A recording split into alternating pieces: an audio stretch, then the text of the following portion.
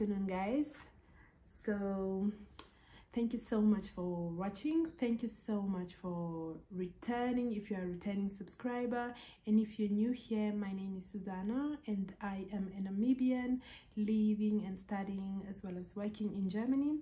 And at the moment I am sharing information to help the young people that are interested in immigrating to Germany and finding opportunities, most especially those that are not already established at home. So in this video, I want to share more information regarding the voluntary services, which is actually or volunteering programs that actually allows you to get into the German industry. Let me say, for example, you also have a university degree, let me say in human resources, in accounting, you can name it, in whatever it is that you are interested in, but you want to move to Germany, but the only thing that is actually limiting you from moving to Germany is actually having to find the right place for you to work at and apply, and also the fear of applying from here, from Namibia. And another thing is also the language. So you can also apply for these programs, and then when you are in the volunteering programs, brushing up your German language skills, you then apply for your rightful positions that you're interested in. So this is actually why you are seeing a lot of information about volunteering services and au pair services and all these things on so many channels. Okay, now I'm speaking about BFD and also FSJ, which BFD actually stands for Bundesfreiwilligendienst, which is actually a federal volunteering service, and this allows you to actually volunteer in social welfare organizations, ecological staff, in museums and stuff like that. The main thing about the BFD is that it is open to everyone from 18 years and above, so anybody is able to take it up. You only need to have a substantial level of German that is required for that position, and also you need to know that it has a minimum duration of 6 months and a maximum duration of 24 months. So you will come and do volunteering services in Germany for from 6 months to 24 months in Germany.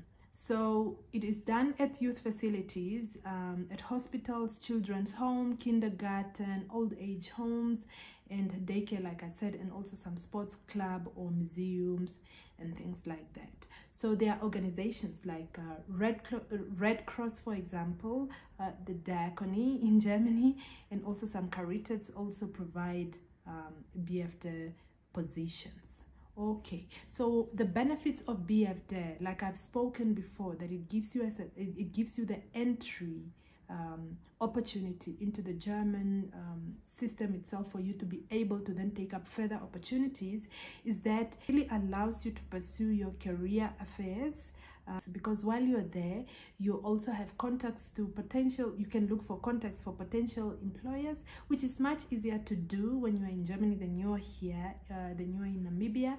And also it gives you the opportunity to improve your German language skills. You will also gain experience in working with people, or also experience in that specific field where you'll be volunteering in, and you will be getting some pocket money per month to an amount of probably 400 euros.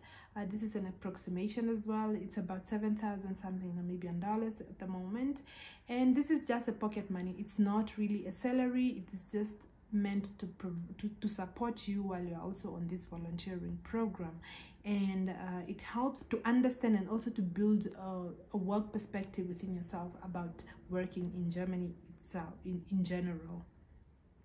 Okay, so the very most important thing that you need to know is that you might actually find a BFD position that does not provide accommodation. So you need to actually look out for BFD positions or vacancies that are actually providing you with accommodation, or you can request if this particular organization that you want to volunteer at actually provide accommodation.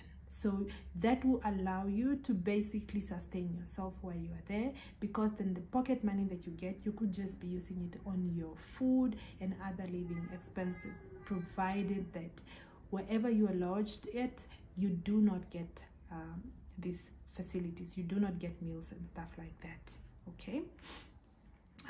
The other benefit of BFD is that they also do support when you apply for it and you get the contract. That is actually sufficient for you to apply for a visa at the embassy here in Namibia for you to be able to go.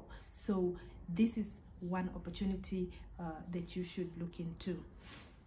Okay, however, there are also some challenges that come with this kind of services with the BFD, for example, like I've said, with accommodation. I've also, through my research, I also came to an understanding that you need to really be sure that the organization that is actually providing you this BFD position will support you in your language improving prospect.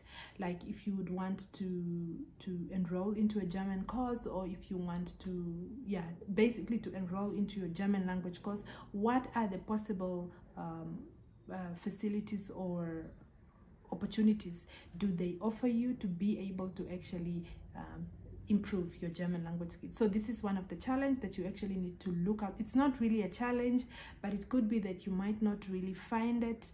So please make sure that you have this opportunity. If you are interested in improving your German language skills or enrolling in a German language course, please find out before you take it up. And the concrete tasks that you'd actually be carrying out on BFD ranges, like I've said, in youth facilities and stuff like that. You could also be working with disabled people. You could also be working with old age patients or people and stuff like that. You can actually be working in many services, kindergarten and so forth. So the ranges and your concrete tasks that you get to do on a day-to-day basis basically depend on the organization where you will be volunteering at.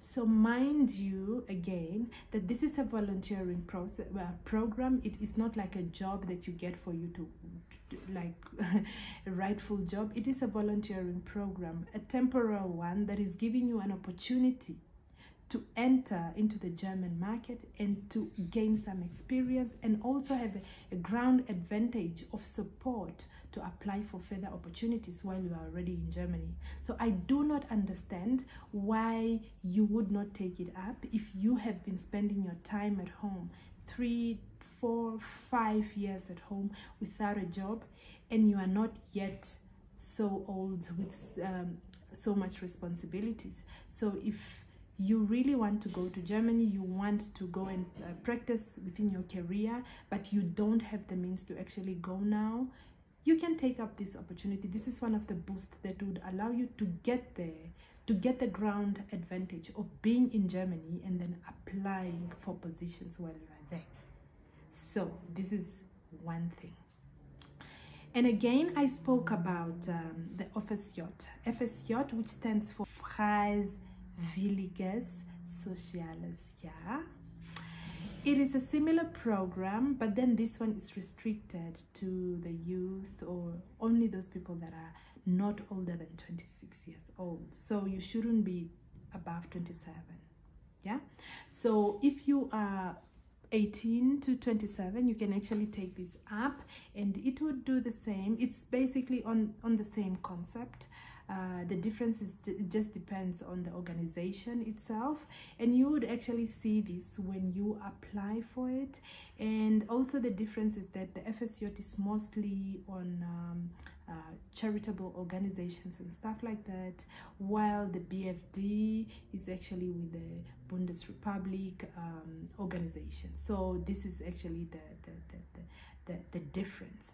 But you could also find that at any place, at any organization, or some organizations where you will do BFD, where there are BFD positions, there could also be FSJ positions and so forth. Or you could apply as both. Like the position can be advertised as FSJ or BFD. It just depends on the requirements of that position.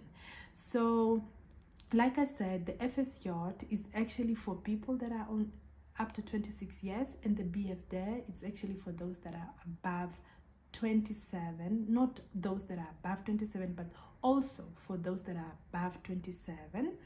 And you need a basic knowledge of German. You need at least A1 to A2, which is the same with BFD, but sometimes it also depends again on the position that you're applying for.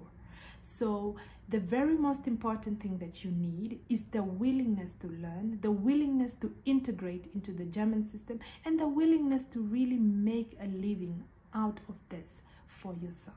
I mean, after this, for yourself. So have that enthusiasm, be a courageous person, and be dedicated.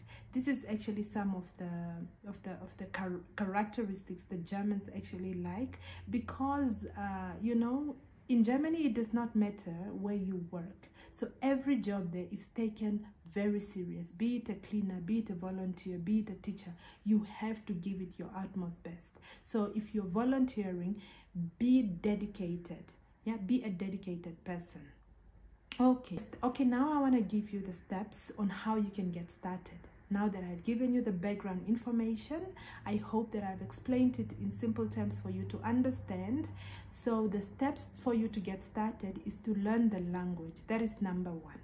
Once you learn the German language skill, the basic language that you need, at least I would recommend A1 or A2.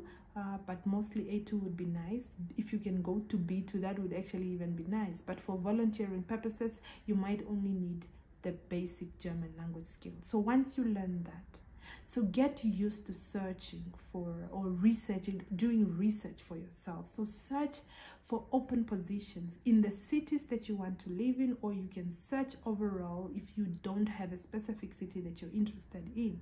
Familiarize yourself with the kind of requirements that they actually ask. Familiarize yourself with the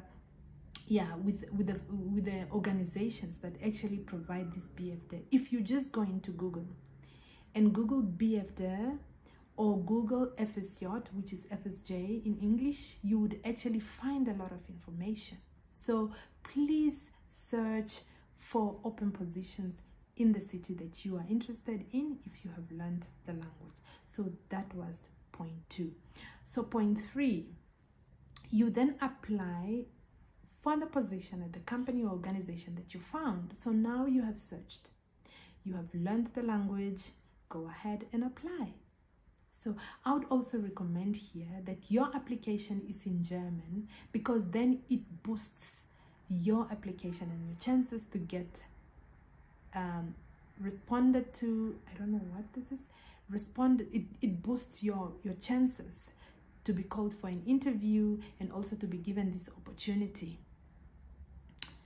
So number 4, if you're lucky, then they'll call you for an interview. This interview would actually require that you are able to express yourself and your interest into the position and why exactly you want to come to Germany. But also, as part of the application, you might be required to provide a motivation letter where you express why you want to volunteer specifically in that organization and also specifically on that task that they advertised. So be able to articulate yourself and really coach yourself and put yourself together and make yourself ready for these interviews. Number 5, if you are again lucky, you will get the contract from the company after some days, hopefully. And then with this contract, you just go ahead and sign it, and you are ready to lodge your visa application at the embassy for you to leave. That sounds so easy, because it is really easy. The only thing you need to do is to get informed, do research, and be sure that that is what you really want to do. So I would again want to recommend that all these things are much easier if you come through an au pair program. So to wrap everything up, if you are 18 years and above and not yet 27 years, you can apply for FSJ, which is FSJ in English, to volunteer in Germany for a number of months, and then After that, you can take up further opportunities that you would like. If you have a degree already, that's even an advantage, because the only thing you will need is German language skill, which you would actually pick up and improve while you are doing the voluntary services. And then while you are also doing these voluntary services, you are having your degree being evaluated to be evaluated for qualification evaluation. I don't know how to explain it, like NQA here in Namibia does.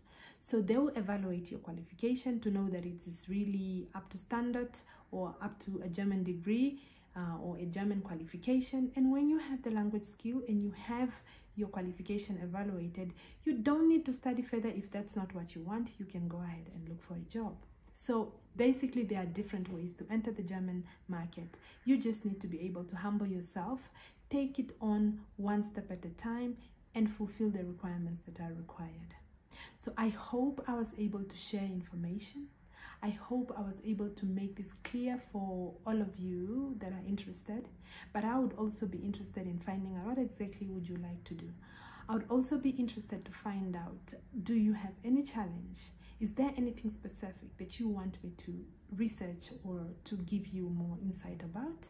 So yeah, leave your comment down below. I'll be happy to interact with you. And I'll also be sharing a few information on a few links on there where you can find more information on FSJ and BFD.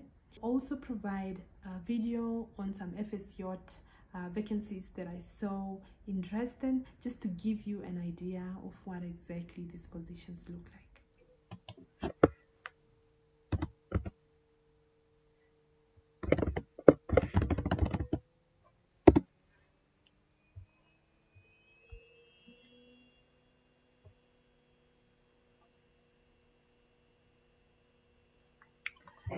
So I just googled BFD Dresden,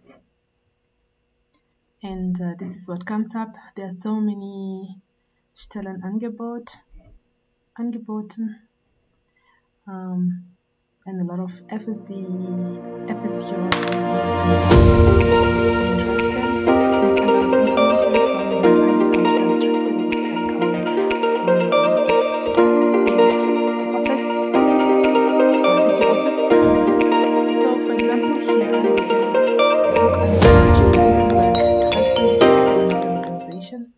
and it's offering FSJ and daycare centers and BFD and daycare centers for those people that are interested in early childhood development, for example.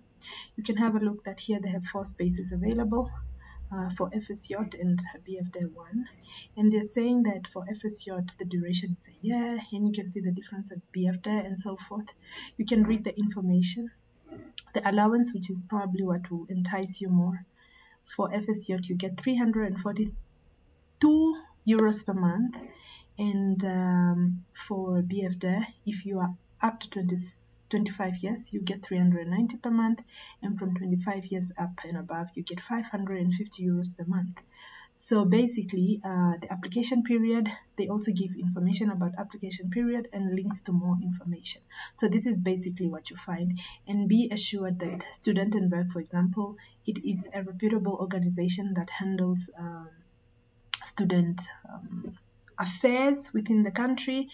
I have lodged at their facilities since my master's program, and also, yeah, they take care of so many things. So basically, this is what FSJ and BFD looks like, and I'm sure I've shared information that would actually make you make a decision. So thank you so much if you have gotten to the end of this video. Thank you very much for watching and taking your time to support this channel. Let us have this channel grow, and also share for more people to actually view this content, and hopefully I can support and help someone to get themselves started. Thank you so much once again, and have a wonderful afternoon. Bye-bye.